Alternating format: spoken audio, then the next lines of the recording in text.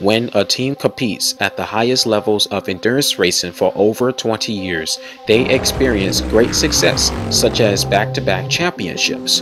Corvette Racing has dominated GT endurance racing for so long that the only way to go is forward and repeat. The father of the Corvette, Zora Arkus-Duntov, believed that a sports car had to prove itself on the track before hitting the road.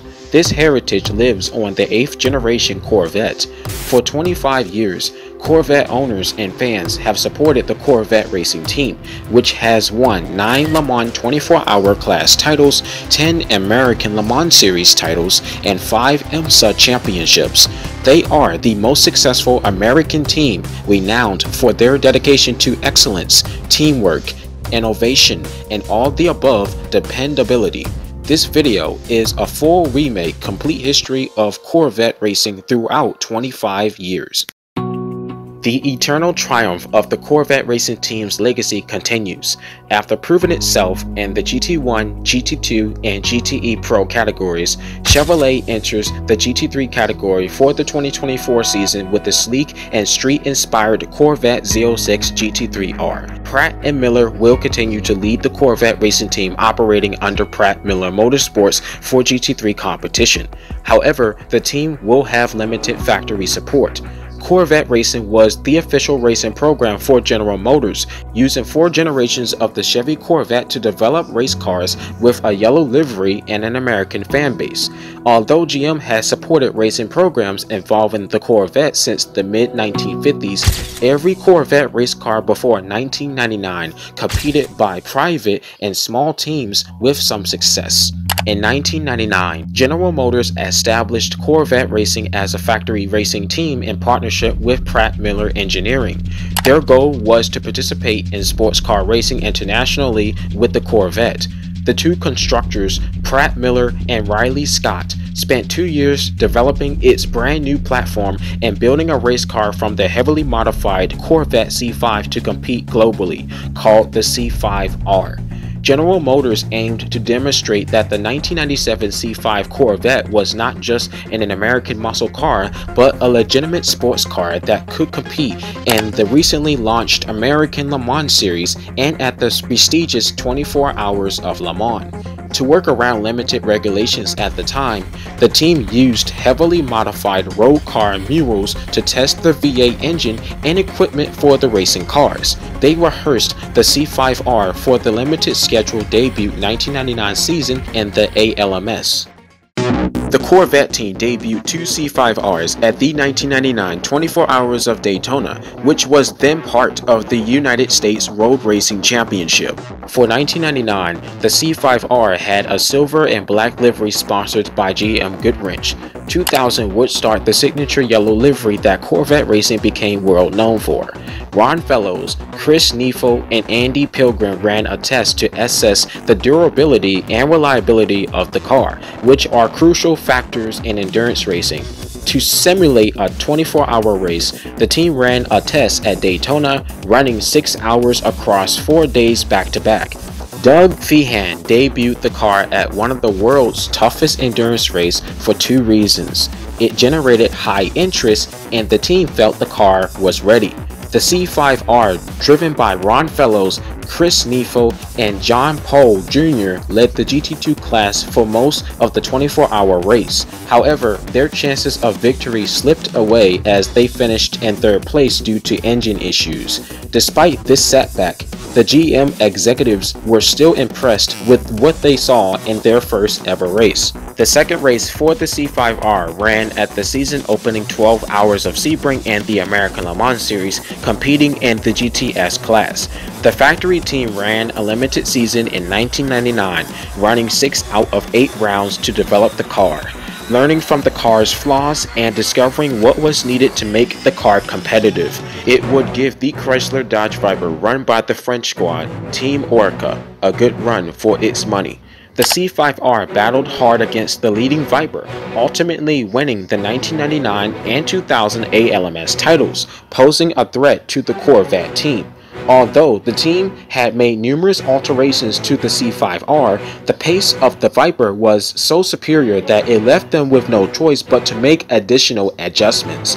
The 6-liter LS1 V8 engine got replaced with a bigger 7-liter V8, producing 600 horsepower and remained the standard powertrain for the C5R, thanks to CATEC engine development building the C5R engines. However, after coming so close to their first victory, the Corvette team was loaded with confidence. In 2000, a new version of the C5R arrived, and they entered the crown jewel of endurance racing. Despite returning for another shot at the Rolex 24 at Daytona, the Orca Viper still beat them. When debuting at the 24 Hours of Le Mans 2000, the C5R finished in 3rd and 4th place, trailing behind the victorious Vipers. The 12-hour Sebring race was a similar story when Team Orca clinched a whole podium victory. During the 2000 season, the C5R only won 2 races, beating the Orca Viper at Texas and Petit Le Mans, and settled for 3rd in the American LeMans Series Championship. 2001 proved to be the Corvette team's genuine display of strength and skill. They campaigned the whole season that year, securing 6 class wins, including Petit Le Mans and the ALMS Team and Manufacturers titles in the GTS category. In the Daytona 24-hour race, Corvette won with drivers Johnny O'Connell and Ron Fellows. The event also marked the debut of NASCAR drivers Dale Earnhardt and Earnhardt Jr. The C5R also secured the first of its 3 GTS victories at Le Mans. Due to the following year's rule changes at Daytona, the team didn't return for a long time. The team was much more victorious in the 2002 season by securing 9 wins, including their first Sebring victory and their second Le Mans victory.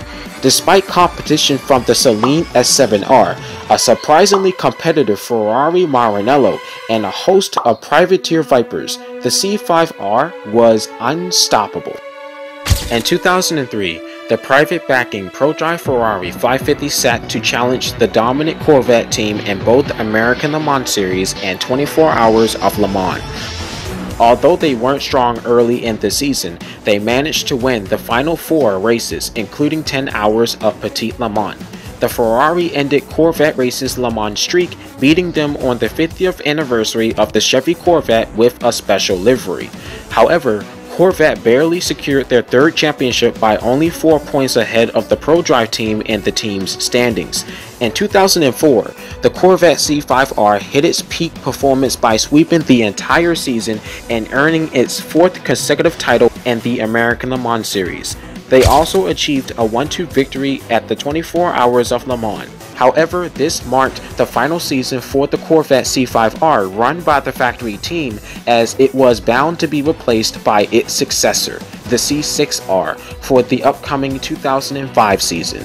In total, the Corvette C5R has 31 class wins in the ALMS, 3 class wins at Le Mans, and 1 overall victory at Daytona.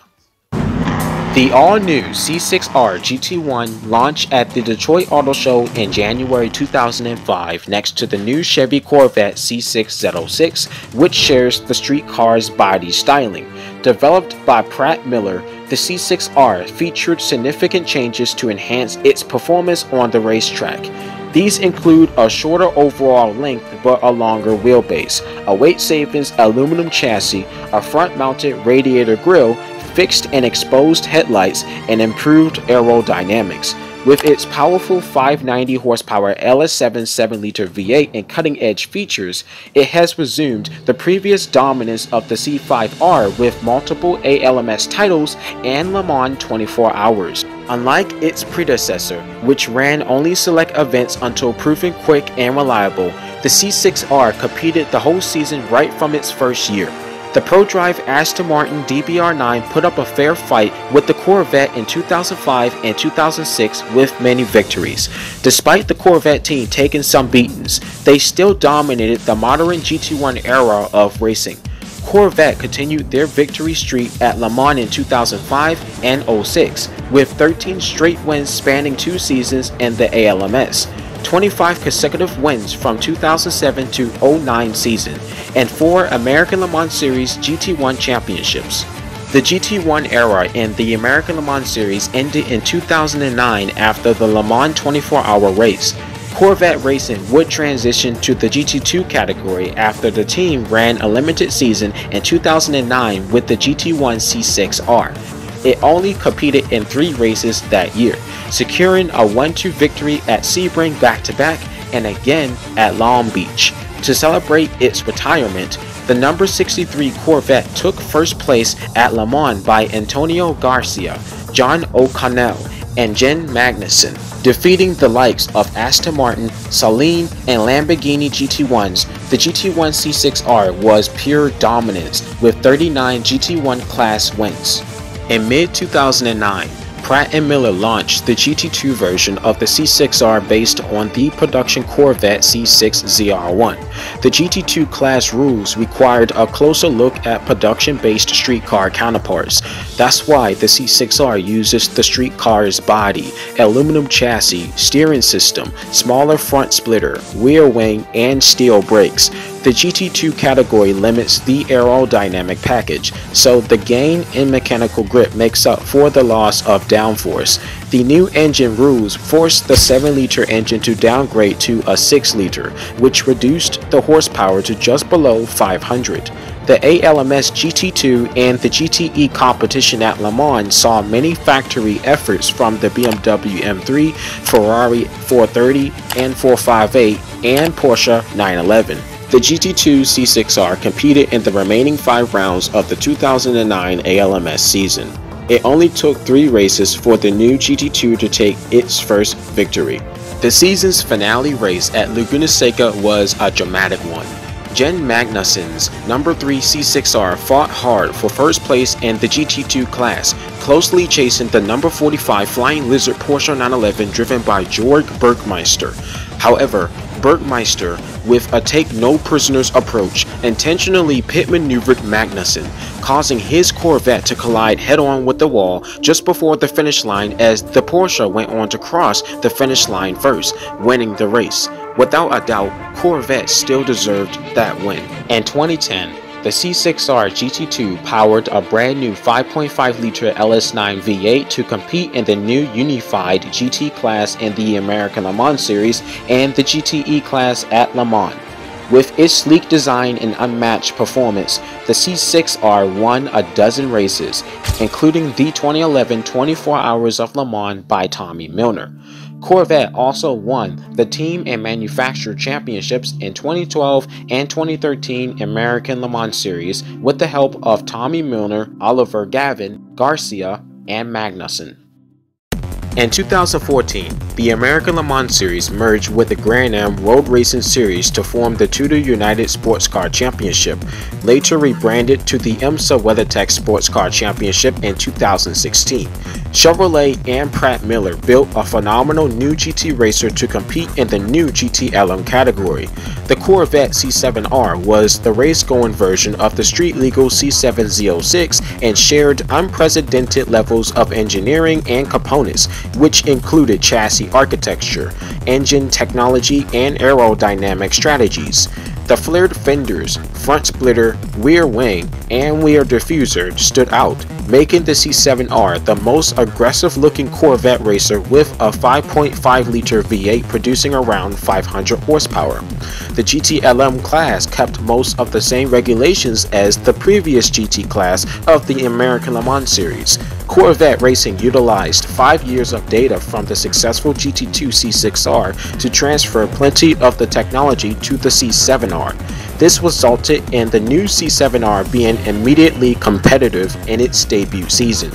The inaugural 2014 season of the Tudor Sports Car Championship marked Corvette Racing's return to the season-opening Rolex 24 Daytona for the first time since 2001. The team accomplished 4 class wins back-to-back at such tracks like Long Beach, Laguna Seca, Watkins Glen, and Mosport Park. Even though they had consistent performance throughout the season, however, the factory SRT Motorsports team crowned both teams and drivers' titles with the number 93 Dodge Viper. 2015 marked a turning point for Corvette Racing. They once again achieved the grand feat of winning the Triple Endurance crown, as they had done back in 2001. They won their class at the Rolex 24 Daytona, the 12 Hours of Sebring, and the 24 Hours of Le Mans. Throughout the season, Corvette Racing managed to secure a total of 6 GTLM class podiums, including 2 victories. Although their early season success was commendable, they ultimately finished 3rd in the GTLM standings behind BMW and Porsche. The C7R had its most successful years in 2016 and 2017, winning the IMSA GTLM driver and manufacturer titles. New rules had merged into the GTLM class, similar to the GT3 specs, which allowed for a more significant aerodynamic upgrade. The C7R had a larger front splitter, side skirts, rear diffuser, and a larger rear wing mounted further back. These changes made the C7R look more feisty and provide better performance. Between 2016 and 2018, Corvette Racing achieved a remarkable 11 class victories and secured a repeat 1-2 victory at the 2016 Daytona race and 2 straight wins at Sebring. It thrashed the mighty GTLM competitors of the BMW M8, Ford GT, Ferrari 488, and Porsche 911. 2019 was the final season for the Corvette C7R by the factory team, as it was bound to be replaced by the mid-engine C8R, debuting in the 2020 season.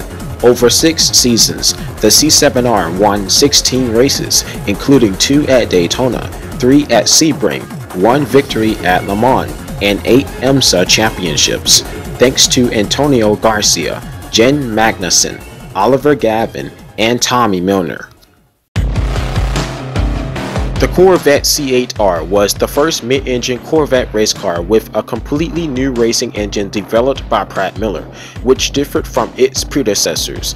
Before we give out more details, it is crucial to acknowledge the thunder sound of the Corvette V8 engines, tracing back to the C5R. However, the engine sound of the C8R is different from its predecessors and produces a higher pitch note. To hear the sound comparisons, listen to all the engine notes.